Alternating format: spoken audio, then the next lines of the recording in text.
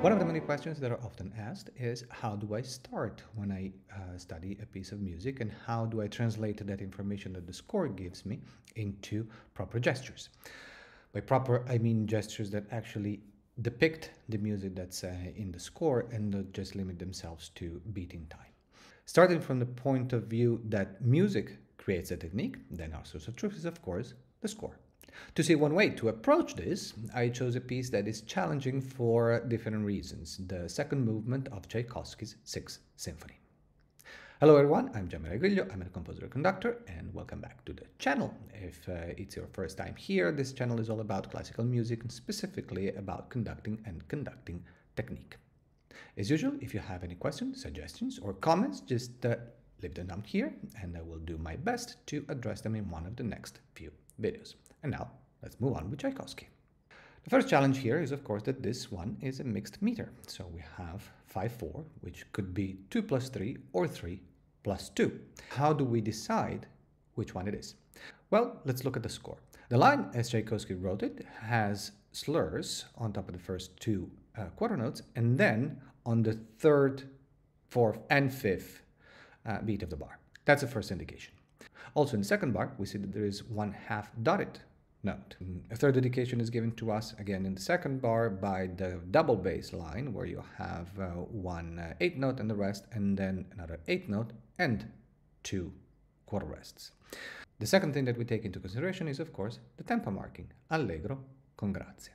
All of this leads us to the conclusion that this piece is not to be conducted in 5, but rather in 2, and that the structure is 2 plus 3.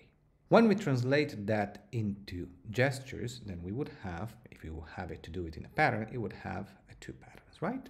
However, given the fact that we have 2 quarter notes plus 3 quarter notes, the thing that we need to consider is that the height of the 2 and the height of the 3 are different. This is very important for clarity towards the orchestra. If you didn't pay attention to this particular thing, then you could end up doing 1, 1, 2, 3, or 1, 1, 2, 3. So basically, having the same height of the 2 and the 3 part of the bar would lead you to either wait 1, 2, 1, 2, 3 to make up for the beat, the extra beat, or to curve 1, 2, 1, 2, 3, and then you would have no place to go. Then what are you going to do for the bar after that? You're going to go down again. So the point of reference that you create for your imaginary starting point gets lost. What is actually important to pay attention to is that the height of the 2 is not equal. So it's 1, 2, 1, 2, 3, 1, 2, 1, 2, 3, 1, 2, 1, 2, 3. Your imaginary beats in a column is 1, 2, and 1, 2, 3. So the height is actually different for the 2 parts of the bar. We're really starting from scratch. This is the first exercise that you can focus on, and making sure, maybe with a mirror, maybe with a camera, that the height are different. 1, 2, 1, 2, 3, 1, 2, 1, 2, 3, 1, 2, 1, 2, 3, 1, 2, 1, 2, 3. And this you can try with a metronome, of course, and increasing. As usual, you start slower and then you increase the speed of your exercise. When you do this exercise, you remember to pulse at the bottom of the stroke. Click, click, and the pulsing comes from here. Plim, pling. 1, 2, 1, 2, 3, 1, 2, 1, 2, 3, 1, 2, 1, 2, 3. That is the main point of reference for the orchestra. When you have that ingrained, then everything else is going to come much easier. What is the next step? Well, let's take a look at the first 2 bars. We have dynamic, mezzo forte, then we have a crescendo in the second half of the bar, peaks on the downbeat of the following bar, and then a diminuendo in the second half of bar 2. How do you translate that into gestures?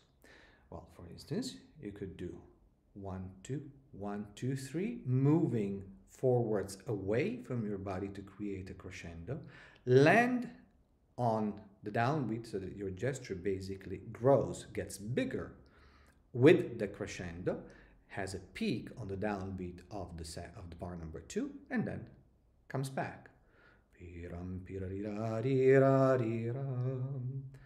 So you start, you do the crescendo, you peak, land on the peak of the crescendo, and then you do the diminuendo. This way you accomplish both the tempo, the pulsing, of course, and the dynamic. On top of that, we've added one other thing. The type of gestures is legato. The music is legato, right? So we're not doing pa, pa, pi, pa, pi, pa, pi, pa, pi, pa. This kind of gesture does not reflect the music. How do you avoid chopping the music as you keep the pulsing and the tempo? You apply a legato stroke. Pulse, continuation, continuation, continuation. When you pulse, you continue the stroke. You don't stop the gesture. You don't stop your arm or the movement. When you want to practice a legato stroke, then you click and you move. Click and move. Click and continue moving. So the wrist pulses. That's what initiates the stroke, and then the strokes continues seamlessly. And then you get you have this kind of flowing of your gesture. Another important thing is that you don't need to pulse at every beat.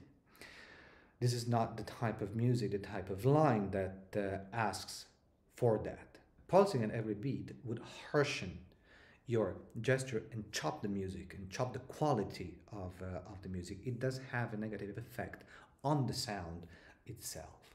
Going back to some of the previous episodes, learn when the orchestra needs a pulse and when it doesn't. In this case, of course, you need to give the first upbeat click.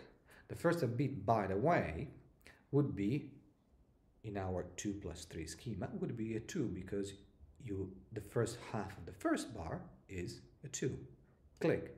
It would not need to be a 3. That would actually misleading. If you did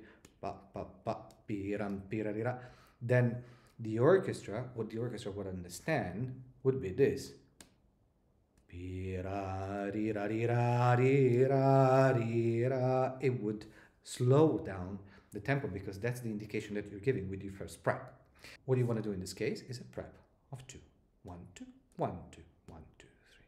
What I've shown you is also a different type of gesture, because I'm not going vertical, I'm utilizing this space, moving away from my body to create a crescendo and coming back to create a diminuendo. 1, 2. Moving on to bar 2 and 3 of this line, then the same pattern, so to speak, applies to bar number 3. However, on bar number 4, we do not have a diminuendo. If anything, we sustain the sound on the second half of the bar. So starting from bar 3, we do not come back just yet. We sustain the sound, and we use that to our own advantage for what's coming right after. Because next we have bar number 5 in the same dynamic, and then we have a difference, because on bar 6, the first part of the bar has a staccato marking on the downbeat. The music changes, and then we move on with legato, a fortissimo marking, and then a diminuendo. So after you sustain the sound, you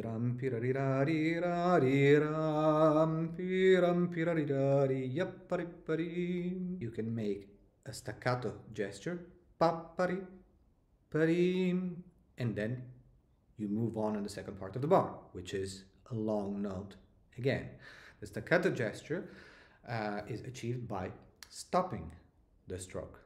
So, pa, pari, pari, short, long in this case.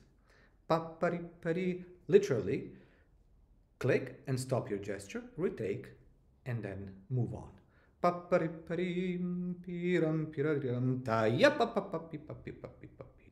When you put it all together, it becomes something like piram pirarirarim parim pa diminuendo, piram pirarirarim parim pa sustained sound, piram pirarirari short, pam param pari long, piram pirarira pi ya pa pa pa pi pa pi pa pi pa pi. Again, on the last bar of the phrase, there is a diminuendo. There is really no need to keep beating time, pa pa pa pa pi pa pi, but you can just come back, retake the stroke at the end of the bar, and then re-engage the orchestra, cueing, of course, the woodwinds that are coming in the following bar.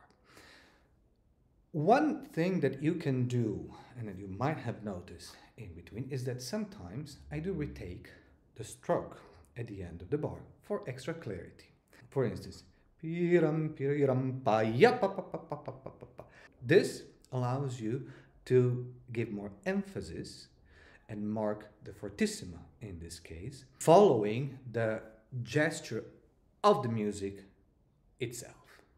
Thank you for watching. I hope you found this useful. If you have any comments or any questions, please put them down in the comments, even just 1 or 2 words like upbeat or legato stroke or staccato stroke or anything that you might have a doubt on. Do not forget to subscribe to the channel and ring the bell so you will get notified every time a new video comes out.